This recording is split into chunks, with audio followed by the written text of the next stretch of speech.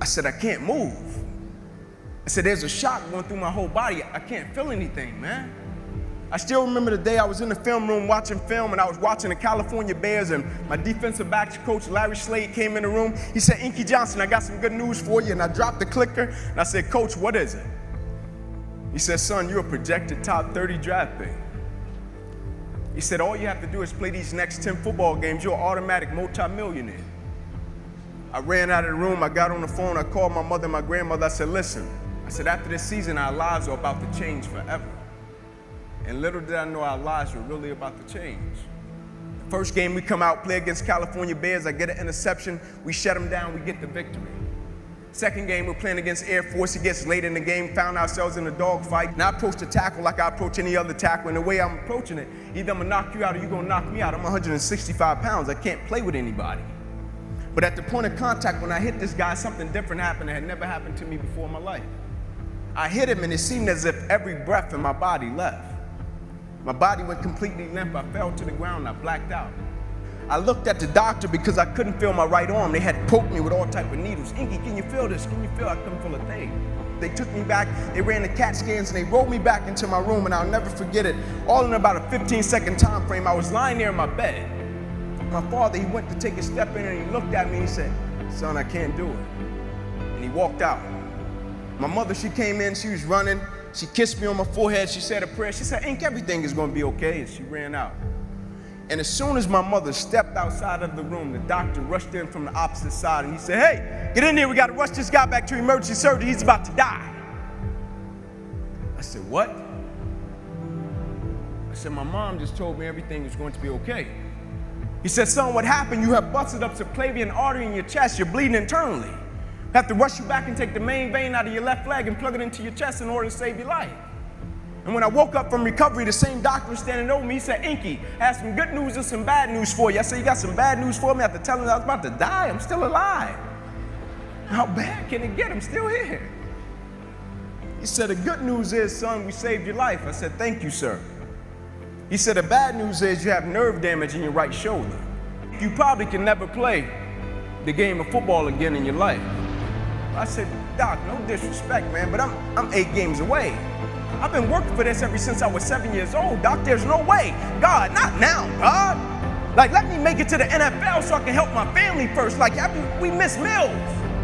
I said, there's no way. I never cheated. I never cheated myself. I gave everything I had to it, and I respected it. I never cheated. There's no way that my career can be over. I said, send me up to the Mayo Clinic. And after several visits, I'll never forget, this is when reality set in. It was me, my mother, my father in the room, and the doctors came in. They said, Inky Johnson, here's the deal. They said, son, we hate to tell you, but your arm, it would never be the same again. Your hand, it would never be the same again. Son, you can never play the game of football again. They said, son, here are your surgery options. We could take a muscle out of the back of your left leg, plug it into your right arm, but there's a possibility that you'll be left with a weak left leg and a weak right arm the rest of your life. Or we could take a nerve out of your left arm, reroute it up to your chest, down into your right arm, but there's a possibility that you'll be left with 2 weak arms the rest of your life. Or we could take a nerve out of your left rib, reroute it up to your chest, down into your right arm, but there's a possibility that you'll be left with a breathing problem and a weak right arm the rest of your life. By the way, tell us what you want to do in the morning. And the next morning, I walked into the doctor's office. They said, son, what option did you choose? I said, no disrespect to you, doc. I'm not choosing an option. My situation is out of your hands. I said, no disrespect to you, doc. Cut me where you got to cut me. I said, I know I will come out of this situation okay. As I stand right here on this stage before you today, they cut me 6 times down my left thigh. They cut me 2 times across my right rib. They cut me 2 times across my right pec. They cut me 1 time across the left side of my neck, 1 time across the right side of my neck. They cut me from the bottom of my armpit all the way down to the bottom of my hand. And after they got through cutting on me, they said, son, you're going to be in this hospital for the next 40 days. I walked out of the hospital on the 3rd day. They said, you broke a record. How did you do it? And I said, first and foremost, the thing I want y'all to understand, I will never let a circumstance or a situation define my life.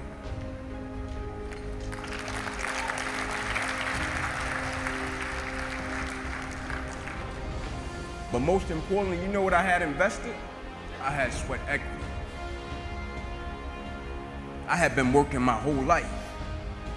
And what I didn't understand, by being determined to chase something, by being committed to it, and what commitment is staying true to what you said you were going to do long after the mood that you have set it in has left. You see, people think commitment is saying, yes, I'll do it on the days when it feels good.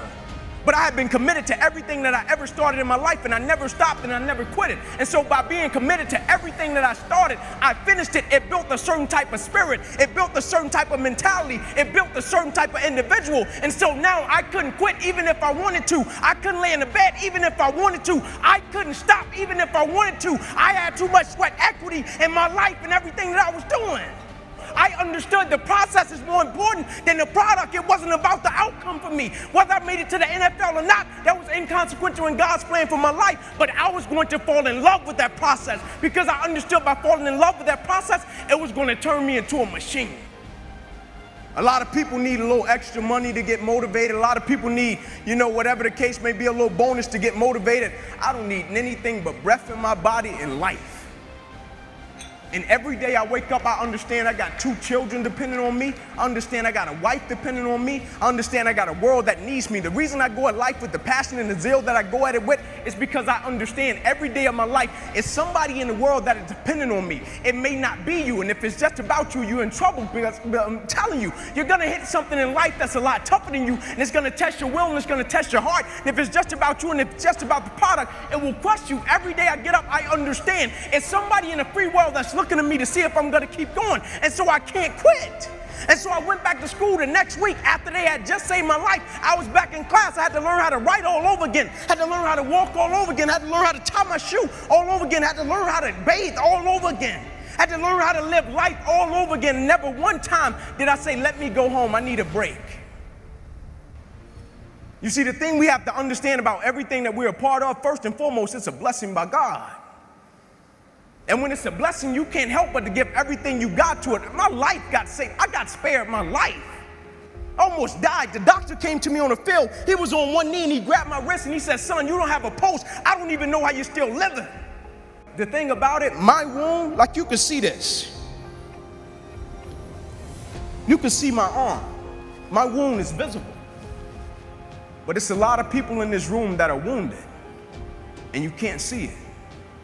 And it's internal. And so the opportunities that we pass up to be a blessing to other people, we can save their life with just one encounter. In my last doctor visit, they came to me and they said, sorry, Inky Johnson, you will never be able to use this arm or hand again in your life. I said, no disrespect to you, doc, but I will use this arm and this hand every day for the rest of my life by the way that I live my life. Every day I'm going to impact someone's life. Every day I'm going to empower someone. Every day I'm going to inspire someone. Every day I'm going to encourage someone.